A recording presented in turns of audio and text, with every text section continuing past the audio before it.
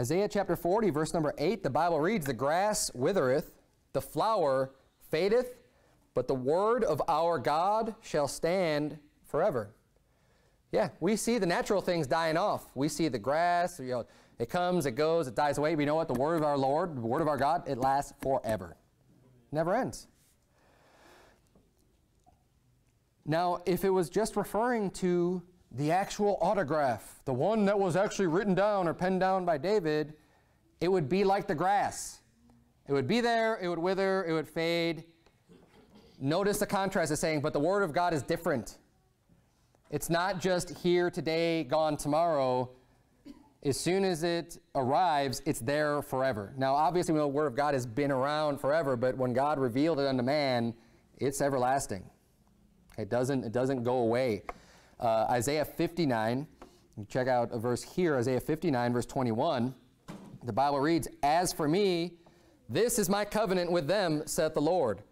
My spirit that is upon thee and my words, which I have put in thy mouth. Again, just showing that the inspiration of God's word. What we have in the Bible is not just the words of man. This is God putting his words in someone's mouth. Going, I have a word for you to speak. You speak this. This is why they say, thus saith the Lord. Because they're his words, not their own. He's using man and putting his words in their mouth. This is how we receive Holy Scripture. My spirit that is upon thee and my words which I have put in thy mouth shall not depart out of thy mouth, nor out of the mouth of thy seed, nor out of the mouth of thy seed's seed, saith the Lord, from henceforth and forever.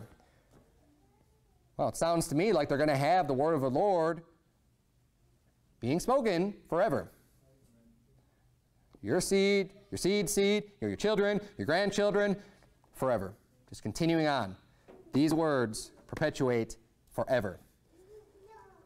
Psalm 12 says that. Isaiah 59 says that. Matthew chapter 5. Okay, Jesus Christ says in verse 17, think not that I am come to destroy the law. What's the law? The law or the prophets. The law and the prophets are the Old Testament, my friends. You've got the law, the books of Moses, and you've got the prophets. Major prophets, minor prophets, words of God. Think not I am come to destroy the law of the prophets. I am not come to destroy, but to fulfill. For verily I say unto you, Jesus Christ speaking, till heaven and earth pass. Heaven and earth haven't passed yet. Still here. Last I checked. One jot or one tittle shall in no wise pass from the law till all be fulfilled. Law's there. Remains. We've got the law. It hasn't been corrupted. None of it has passed. Not even the crossing of a T. Not the dotting of an I. Not one little stroke is gone.